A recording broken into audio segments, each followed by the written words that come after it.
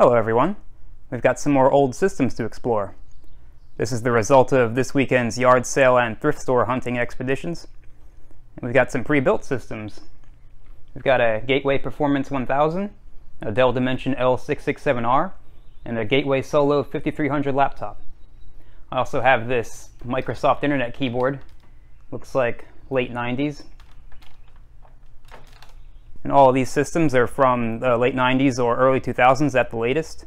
So without further ado, let's tear into these. Alright, I'm going to go ahead and start with the Gateway Tower. You can see it's badged as a Pentium 3 and originally came with Windows Millennium Edition. However, something really jumped out at me about this, and that's the Creative CD-ROM drive. That looks to me like an early to mid 90s drive. It's kind of strange that it's in this tower. I'm very curious to see how they have that connected because I don't think that's an IDE drive. I did notice something funny. The volume knob is only partially yellowed. I am definitely going to have to get into some retro brighting.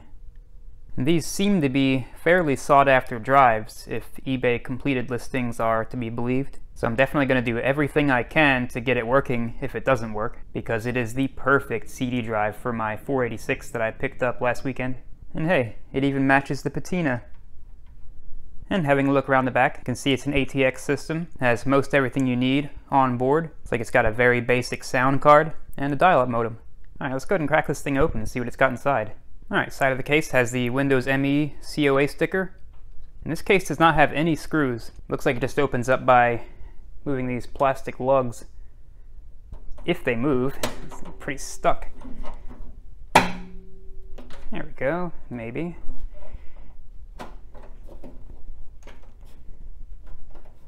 Yes, no. There we go. Pretty obvious that no human beings have been inside this case for a good long time. Let's just go ahead and extract all the insect spider corpses. I don't know what it is with me and spiders lately.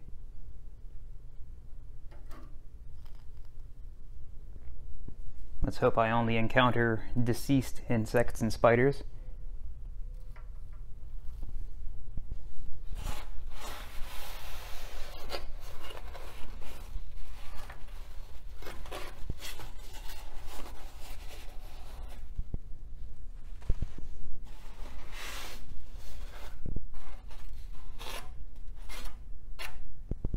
Okay, that's clean enough for now. Looks like we have two hard drives.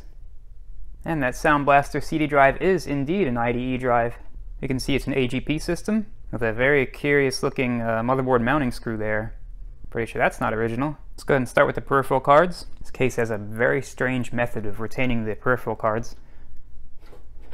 It's just got this thumb screw here. And then this giant piece of plastic just kind of swings out and springs back on this metal plate.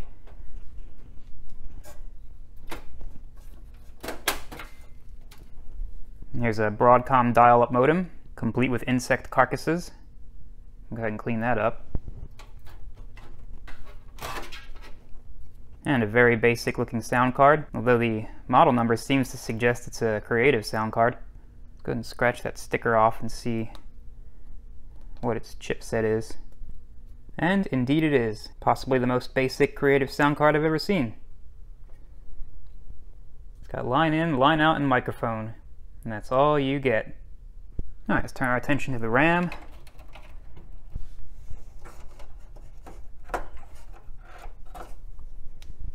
And we've got 128 megabytes of PC-133. Let's just go ahead and put that back in there. Now let's have a look at the CPU.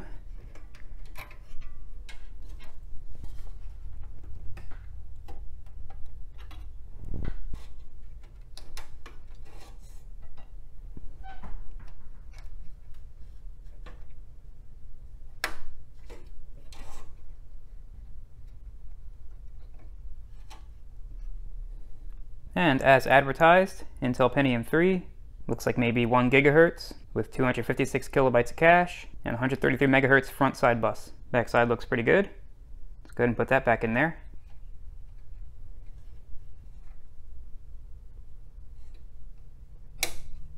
Now I'm just going to freshen up the thermal grease and put the heatsink back on.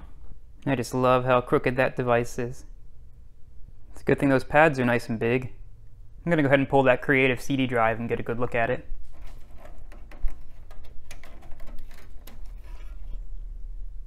Okay, it didn't even have power connected. Now, there we go.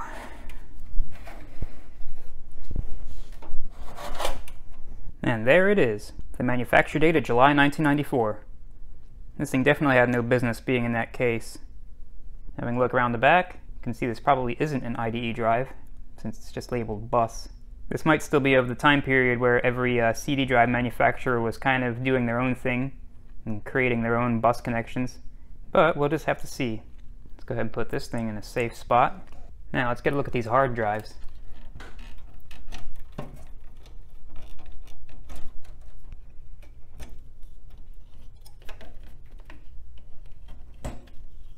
Looks like these drive bays use these same sliding tabs.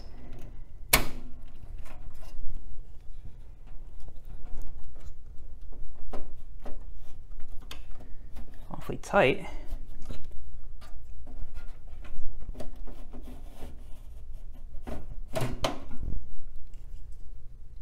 We've got 160 gigabyte Western Digital Caviar. Let's take a look at the other drive.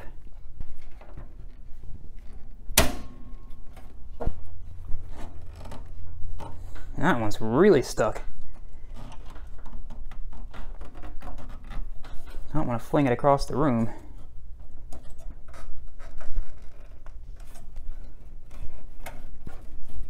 Let's give that mechanism a little workout.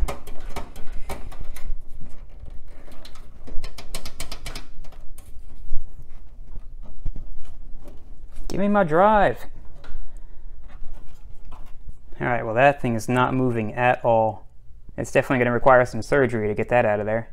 Okay, well at least we can kind of see the label. I can see that it's a Western Digital Protege 20 gigabyte drive. Let's go ahead and get that top drive back in.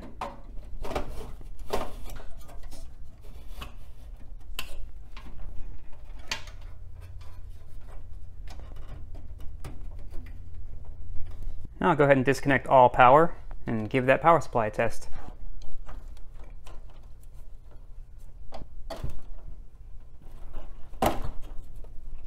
Now, this being an ATX power supply, I'm going to have to insert a jumper in order to get it to power on without being connected to the motherboard. And now, commence the smoke show. Okay, well no smoke, but I also don't have the fan turning. Let's see if that's stuck. Nope, that's dead. Check my jumper. Jumper is jumped. I believe that power supply is dead. Either that or just the fan is dead, which is probably just as bad. No, we definitely got voltage problems. That power supply is quite dead. You can see when I insert the jumper, it jumps up to about 4 volts and then just bleeds off. That's a sign of capacitor problems. And same deal on the 5-volt rail. But no big deal, it's just a regular old ATX power supply. Alright, got a spare ATX power supply. Let's see what happens.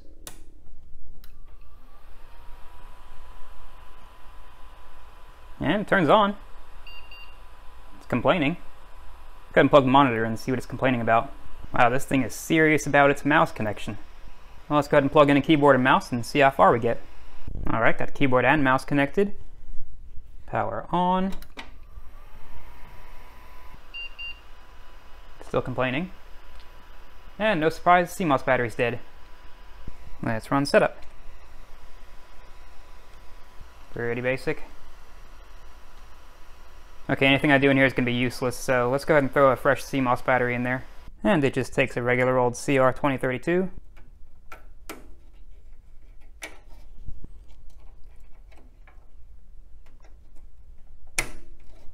Alright, fresh CMOS battery is in. Also reconnected all the drives, why not? Power on.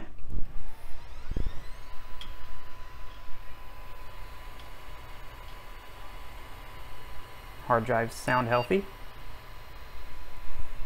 Gotta go through setup. Check our boot configuration. Okay, not much there. Let's check our boot order. good enough. Save and reboot. Still got complaints. It really wants me to set that time. You would think it would have loaded some defaults or something. Okay, I'll humor you. Let's go ahead and do February 1990. Oh, you know what? That might confuse the operating system. Let's go to 2000. Now will you boot?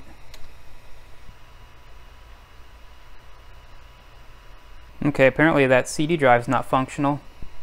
I did not put the creative drive back in. Oh well, whatever. Continue without. Okay, got a floppy drive seek. No operating system found. That's really not liking those hard drives. I think this board might have issues. Well, let's try a DOS boot disk. Oh, that was fast. It didn't even try.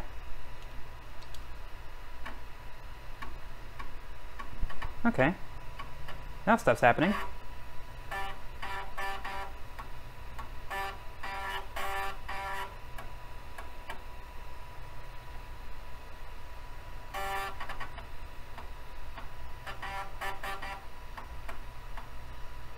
Alright, let's see. Do we have C drive? No, we do not. Okay, maybe this machine does not auto-detect IDE. Let's reboot back in the setup. Let's see, IDE configuration. It does detect both hard drives. It does not detect that CD drive. Some very strange things going on. Okay, it's got data for the primary hard drive. The second one's perfectly fine. Let's just make the floppy the first boot device.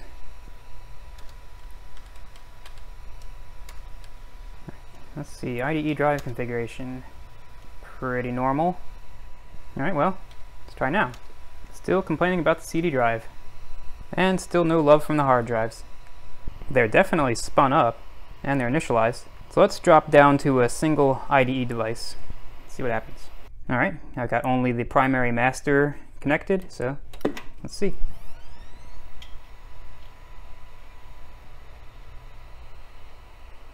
Still with the complaints about CD drives. It does not want to boot. Well, I think this system might be a victim of a failed power supply. And I sure hope that creative CD-ROM drive wasn't connected while that happened. Okay, yeah, that CD drive is just completely dead to the world. No signs of life whatsoever. The LED doesn't even blink. Which begs the question, did my creative CD-ROM drive survive? Let's see. Okay, that's encouraging. That's at least more than the other drive is doing. Let's see if it opens. And it opens. Well, it might just be a stroke of luck that this thing was disconnected from the power supply, assuming that's what killed the other drive. Yeah, look at that, it's not even stuck. My precious. Okay, I connected my IDE to USB adapter to the primary master and connected it to my bench PC, and it's detected and mounts up in Linux just fine. And this thing has tons of PII on it. Look at this. This thing has tax documents on it. People, I'm begging you, stop discarding your computers with sensitive info on it. Okay, well, let's see if the secondary drive mounts. Okay, no problems with that drive either. Just see if there's any strangeness with the disk layout.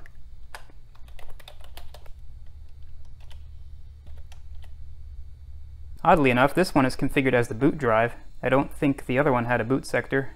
Maybe that's what this whole thing's deal is. Okay, yeah, no boot sector on what was the primary master. So let's go ahead and try booting it up with just the secondary drive. Alright, power on.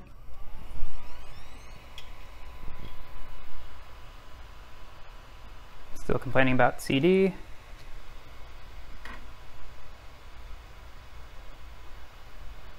Okay, that's different. I think backup utility or system restore. Is your PC clock correct? Sure. Let's not do that. Oh, there it goes. It's booting.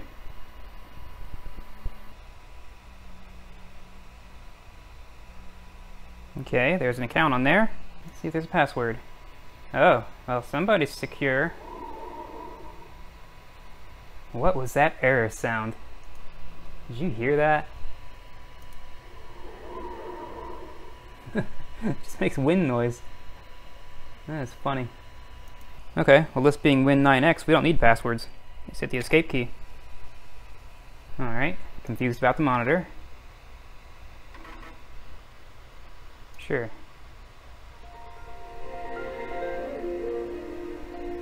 At last, we have Windows ME. Wow, this thing's got AOL on it. Gotta open that up. Wow, I haven't seen this in so long.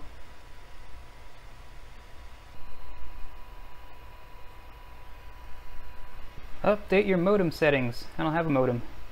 Can I maybe go away? Nope. Let's not. Okay, maybe I should have plugged the modem back in. I just want to look at AOL. Wow, still got a password on it. Let's see. And lots of favorites.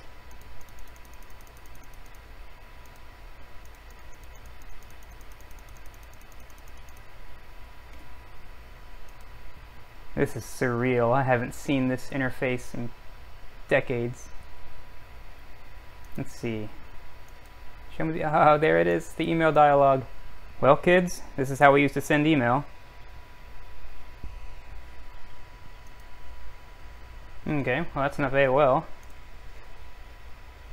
What is this? Oh, that is weird. They have documents pinned to the side of the screen there. Very strange. Okay, well, let's see our 20 gig drive. Got plenty of free space. Norton antivirus.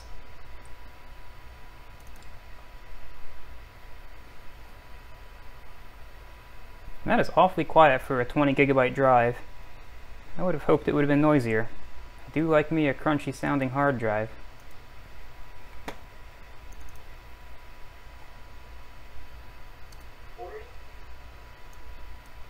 Okay, this thing is slam full of PII, so I better not go any further. Let's see what kind of applications I have on here. Looks like it's got the Office suite.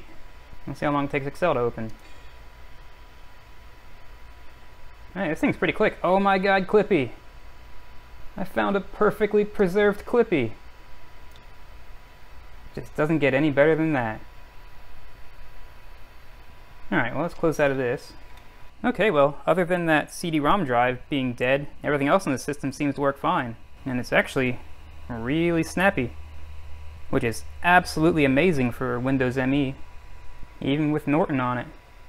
Oh no, virus protection is disabled. Whatever will I do? What is that? Is that Norton Ghost? Yeah, it is. Well, that was fun. Let's shut this thing down.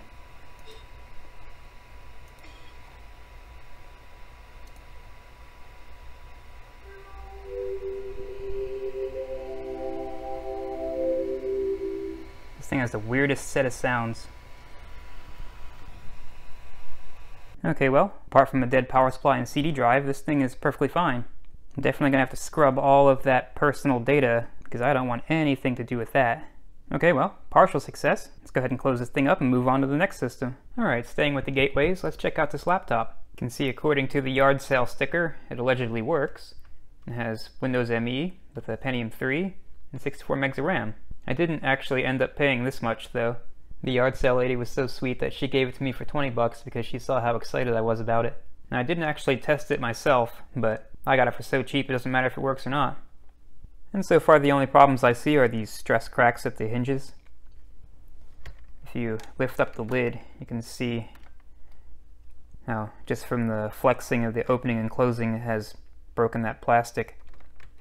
But that shouldn't be a big deal. I should be able to get this apart and reinforce the backside of this with fiberglass.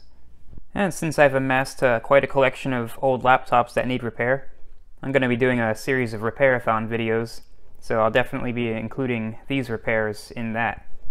And taking a look at the back, we've got the power connector and USB. Then we've got our VGA output, serial port, and the docking station port. And interestingly enough, has composite video output. And then we just got our standard parallel port and keyboard/mouse PS2 port. Taking a look at the side, we see it has a floppy drive. It's very nice. I definitely prefer this to have a floppy drive over a CD drive, especially since it has USB. And not a whole lot going on the front, so you have our power and battery LEDs. And on the right side, we've got our audio jacks, a dial-up modem, 2 PC card slots, and it looks like it had an option for a onboard LAN card. I'm guessing since that's plugged that it doesn't have that. But you know what? Someone's been digging at that, so I want to make sure that it actually does not have onboard Ethernet. Oh, it does.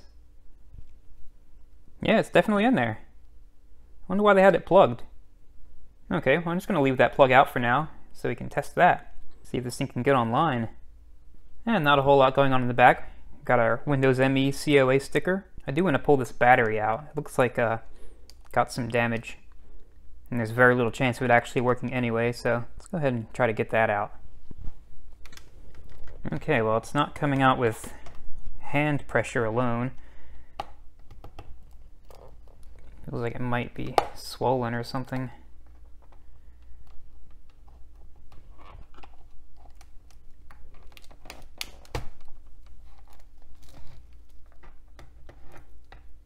Looks like something might have leaked or just got up in there. But it is a lithium cell. Let's see if that test button does anything. It does nothing. You know what? Let's see if it charges. Alright, let's have a peek under some of these covers. I'm guessing this is probably the RAM expansion. And indeed it is. Got our PC100 SODIMM module. Let's pull that out of there. That thing's really stuck in there. We got a little something on the edge connector there. I'm going to clean that off. Alright, let's get that back in.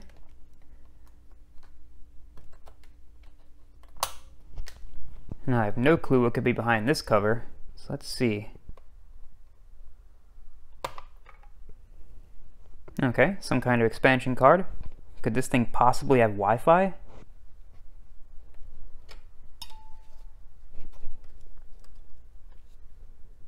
Well, it's definitely not a Wi-Fi card. The 2 wires here seem to suggest that it's a dial-up modem, which probably means that onboard NIC doesn't work, because that's probably what this connects to. Okay, let's go ahead and put that back in there.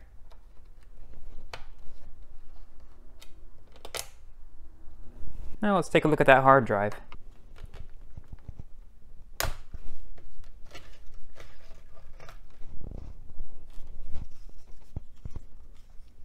It's a 10 gigabyte IBM Travel Star. If these are anything like the Desk Star drives, also known as the Death Star drives, they're not known for their reliability. So hopefully this works. It's got a manufacture date of December 2000. Let's just get that back in there.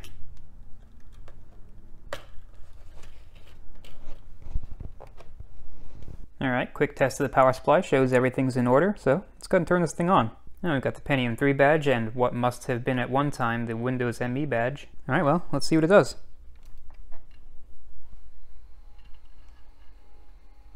The hard drive initialized. But we've got no display. Let's see if maybe there's a bad connection.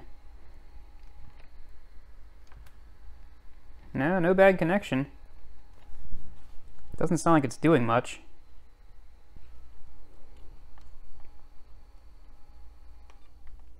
Well, let's try again.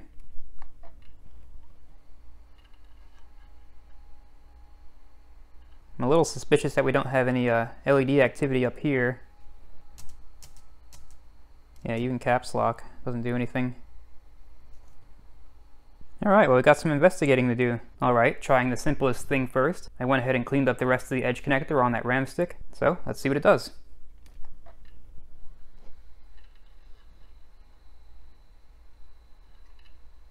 Oh, look at that! Got a picture.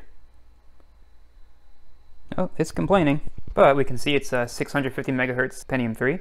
Does indeed have 64 megs of RAM. Previous boot incomplete. Okay, carry on. Hey, it's booting. It does indeed have Windows ME on it. Sounds like that floppy drive might work.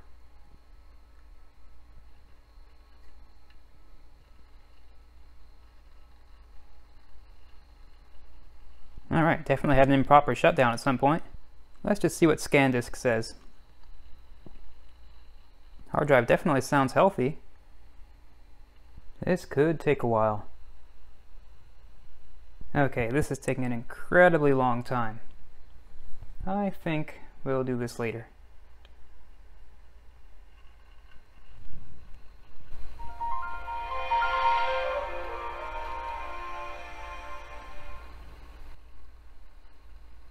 And got a desktop. Oh, is that active desktop thing? Indeed it is. Oh no, my McAfee expired. Whatever will I do?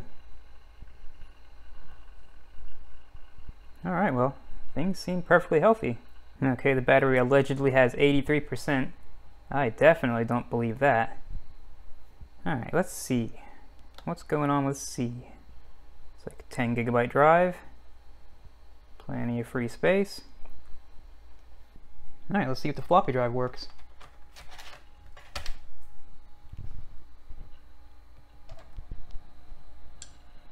And indeed it does.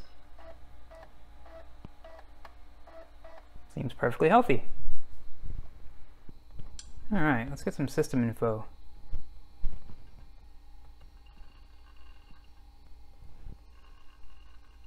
See, network adapters. Oh, it appears that onboard LAN card probably is not active. Let's see what this thing's got on here. Oh, hooray! More PII. Not much in the way of programs. It does have Office on here. Oh, maybe not. Alright, so it was a trick.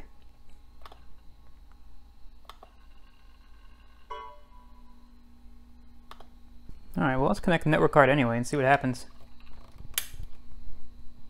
And yeah, that NIC is not active. There's not even a link light on my switch. Oh well. Okay, well, not much else on this thing except for even more personal information. But yeah, this thing's working. One final thing to test though. Let's see how badly that battery indicator is lying. And it is completely full of lies. That battery has no life left whatsoever.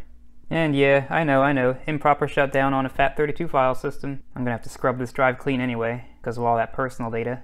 Alright, well, let's move on to the Dell. Dude, you're getting a Dell! That's right, I just reminded you of that. And for those of you who don't know what I'm talking about, consider yourself lucky. This is a Dell Dimension L667R. You can see this machine is also a Pentium 3, and it's badged for multiple versions of Windows. Got Windows 2000, Windows NT4, and Windows 98. So this was definitely a business-oriented machine. So you've got a 52-speed CD-ROM drive, it's also a CDRW drive, and a DVD-ROM. I can't imagine that's a SATA drive, so that'd be really useful to have an IDE DVD-ROM drive around. And having a look around the back, we can see it basically has all the same I/O options as the Gateway Tower, with the addition of a LAN card. In fact, I just gotta compare the two because it's kind of uncanny. I wonder if those motherboards are somehow related. And on the side, we got COA stickers for Windows 98 and Windows ME. Honestly, this case is in really good condition. It's very little yellowing. Okay, so now I gotta figure out how to open this thing. I don't see any screws on the back. All I see is this here, which looks like it slides or something. Yeah, that pulls out. Ain't getting far. No, there we go. Okay, so this entire half of the machine folds down. And we got a date stamp on that power supply, July 17th, 2000. And it does have a hard drive, although it's in a very strange place. So I've worked with Dells before in an enterprise environment, back in my sysadmin days. And one of the things that we're really good about is they're really easy to take apart without using any tools. And it looks like that idea extends all the way back to this machine. So you can see what looks like we can just pull this tab down, hopefully it doesn't break. And then swing the power supply out of the way. Well, let's get that cable unhooked first.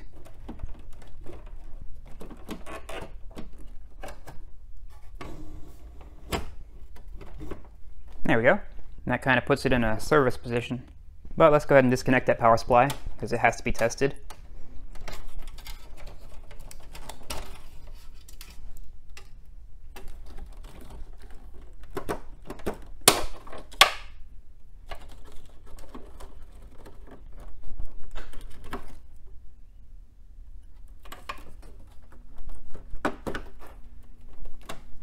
And I can see that DVD drive is indeed an IDE drive. That's pretty handy to have. And oh yeah, this thing is all business. Doesn't even have an AGP port. And this board has the Intel 810 North Bridge, almost the same as the Gateway. The Gateway has an 815. Well, let's take a look at that sound card.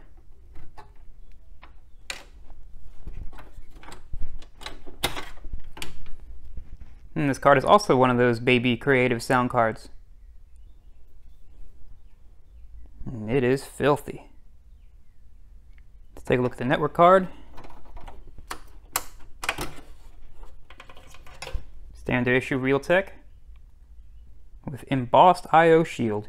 Fancy. And that must be the MAC address. And let's take a look at the dial-up modem, why not?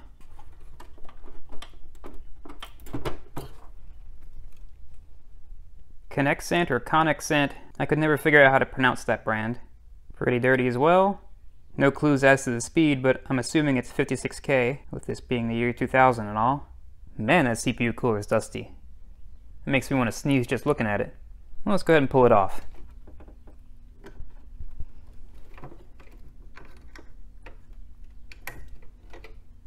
And as advertised, Intel Pentium 3, a bit slower than the Gateway, looks like 667 megahertz. That thermal pad has definitely seen better days. So let's go ahead and get that off. Okay, that's going to take some scrubbing, so I better pull it out of there.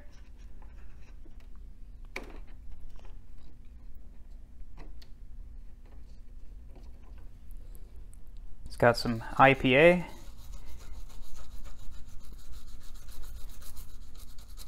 There we go, much better. Alright, had to move to the great outdoors for this step.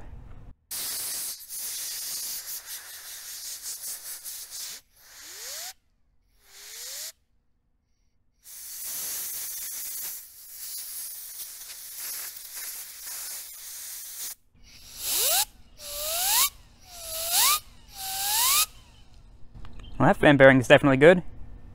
Let's likewise clean up the heatsink.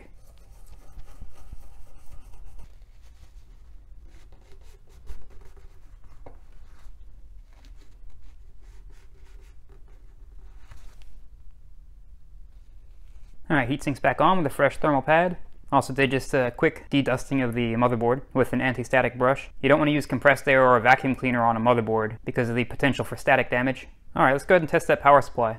Okay, well, despite the appearance of this connector, this is not actually a standard ATX power supply connector. This is some kind of weird proprietary thing that Dell came up with. And I searched for about 30 minutes to find a pinout with no success whatsoever. So, I'm going to have to test this power supply the risky way. I'm going to have it connected to the motherboard. Now I've got 2 meters monitoring the 12 and 5 volt rails, so I'm just going to go ahead and throw the switch. Okay, looks good. And the motherboard is on. And sounds like it posted. So let's go ahead and get the monitor connected and see what it's doing. Alright, monitor is connected, power on, and it got activity. So I got 384 megabytes of RAM. Disk drive works, or it sounds like it works, and detects both drives. And it looks like it's got some kind of flavor of Windows NT on it. Ooh, that's not good. Inaccessible boot device.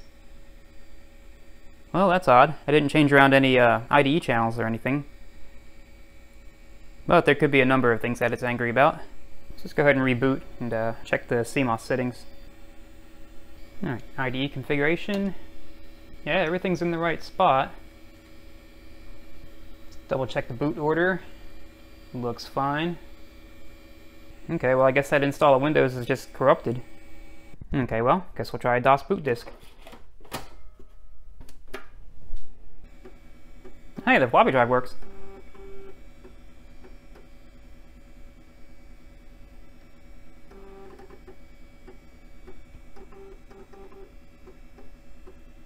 Alright, and a CD drive is detected. Now obviously this being DOS, it's not going to have any support for NTFS, but let's see. Yeah, no C drive. Okay, well, let's try something else. Alright, let's see if we can boot this thing up into Knoppix. And if you're unfamiliar with Knoppix, it is a live bootable Linux distribution based on Debian. It's loaded with just about every tool you could ever want for system recovery and doing various things, and in my experience has excellent hardware support. I've been using Knoppix for about 20 years now, and it is magic. And this is the latest version of Knoppix, so we're going to see if modern Linux can run on this 23-year-old computer. Well, let's just see if the CD-ROM opens. No, it does not. Okay, we're going to have to give it some help. There we go.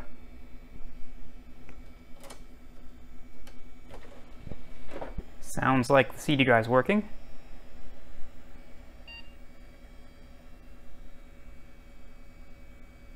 And indeed it is. Got the Knoppix splash screen. Let's go ahead and boot.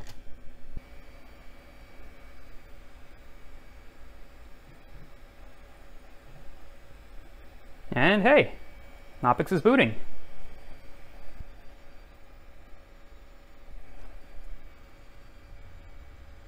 Be very interested to see if the graphical environment works. And look at that! Got into the graphical environment. And actually, didn't take all that long. It's going about as fast as Knoppix usually does from a CD. Okay, well, we're booted up. It's definitely got a weird resolution, so let's see and fix that. Well, that is a giant terminal. Let's see what resolution options we have. Well, maximum 640 by 480. But I'm just amazed that Knoppix booted at all with a fairly recent Linux kernel. Okay, well this GUI is going to be kind of clunky when 640 by 480, but fortunately, this is Linux. We don't need a GUI. Let's break out to a terminal. And there we go. Alright, let's just see what device node that hard drive got assigned. Looks like it got assigned SDA. And most likely Knoppix created an FS tab entry for it, so let's see. And indeed it did. So we should just be able to mount. Search SDA1. And mounted. Let's see. And definitely got a Windows install. It's like either NT4 or Windows 2000. We can confirm by looking in the boot.ini. And it is indeed Windows 2000 Professional. I wonder why it won't boot. This hard drive does not sound unhealthy. Well, let's see if there's any user data on it. And indeed there is. Tisk tisk. Okay, well since we're on Linux, we can do a quick test of the hard drive, or at least its ability to read. All I gotta do for that is just run the dd command, set the input device as the entire block device for the hard drive, set the output device to dev null, and give us a nice progress indicator.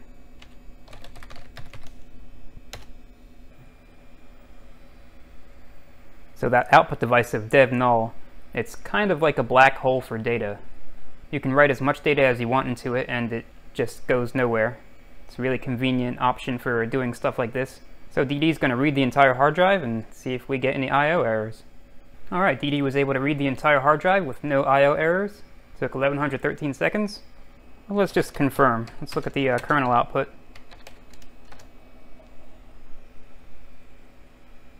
Okay, weirdly enough, we have I/O errors on the CD drive, but we don't have any on the hard drive, so I'd say the hard drive is perfectly healthy, at least for read operations. Okay, well, let's go ahead and shut this thing down. Okay, well, aside from the goofy power supply and the CD drive being a little stuck, this machine is perfectly healthy. Now, I could get a Windows 2000 CD and try to recover the boot sector, but since this drive already contains somebody's personal information, I'm just going to go ahead and wipe it, and I'll probably do a clean install of Windows 2000. Or maybe I'll just put Linux on this machine, since it seems to run perfectly fine. So let's go ahead and pull that hard drive out of there. These little pull tabs on these IDE cables are awfully handy.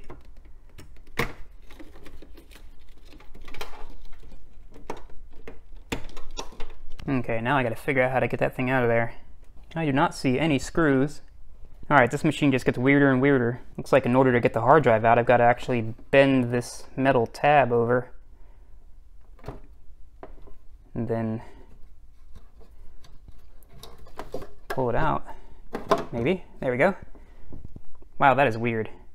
The hard drive just sits in there. No screws or anything, it just has these little metal tangs that go into the screw holes.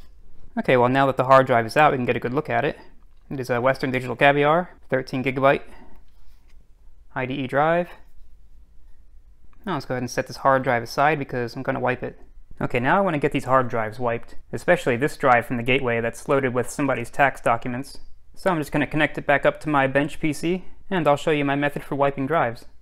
Alright, let's go ahead and turn on the IDE to USB device. And the hard drive is initialized, so let's see if it got assigned to block device.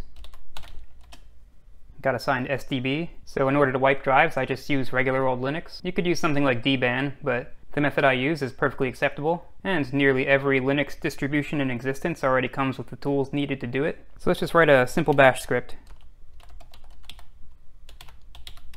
Alright, we'll just set bash as the interpreter.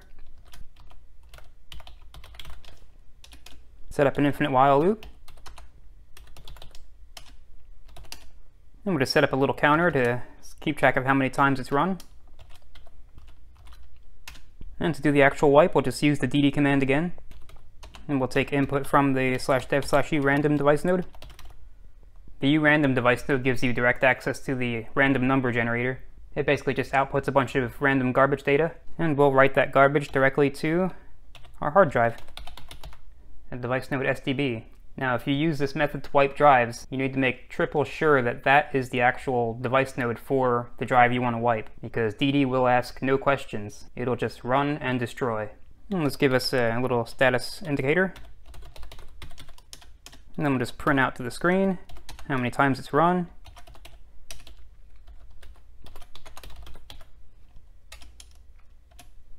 And then we'll close the while loop.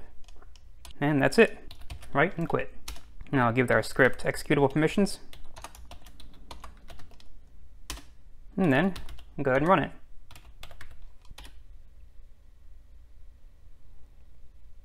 And I usually just let this run for a day or so.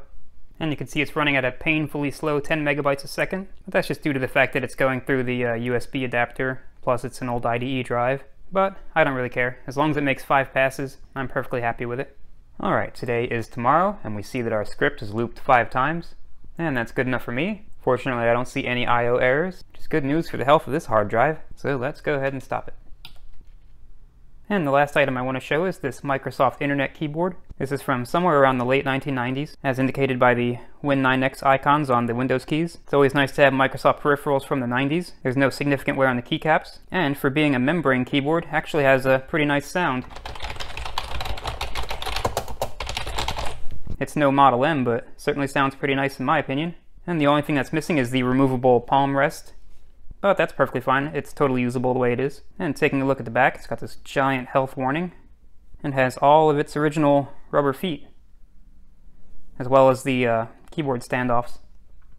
And taking a look at the label, it's got the nice holographic Microsoft sticker on it.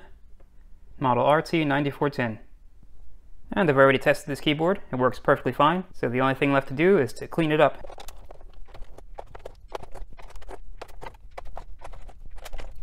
Alright, got all the screws removed, so I should be able to lift this off, and all the keys come with it. And the inside of this thing is actually really clean. Now, in order to give this thing a full and proper cleaning, I'm going to go ahead and remove all of these keycaps. And these keycaps are super easy to remove. Just take a pair of tweezers or something and squeeze these tabs together, and then just push it through.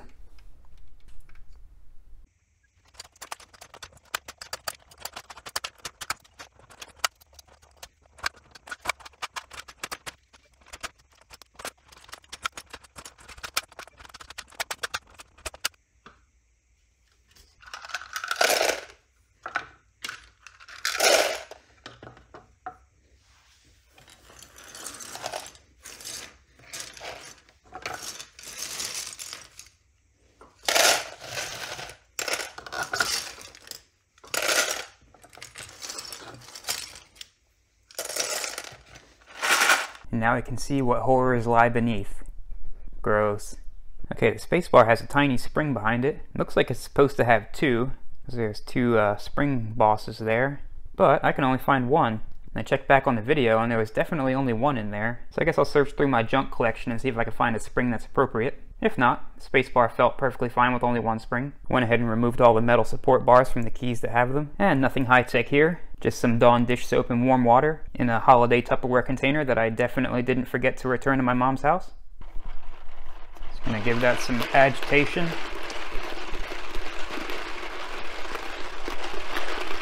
and then I'm just going to let them soak for a while. And don't worry, Mom, I'll buy you some new Tupperware. And similarly,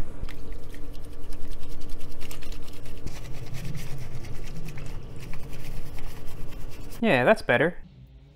Now I noticed these support bars had a little bit of grease on them, on both the hinge and the part that slides on the keyboard. And I'll also put it on the part that contacts the keyboard. Alright, got it back together. I do still have only one spring under the space bar, but it is plenty springy enough between that one spring and the membrane, so it's perfectly fine. I just want to give a huge thanks to everyone who's subscribed and pledged their support on Patreon. I am absolutely blown away by the recent growth of this channel. I sincerely appreciate all of you. And if you're new to the channel, I'm doing stuff like this all the time, so be sure to subscribe. I'm going to do my best to release a video as often as possible, as long as I can continue finding systems like these. But that's all for this video. Thanks for watching.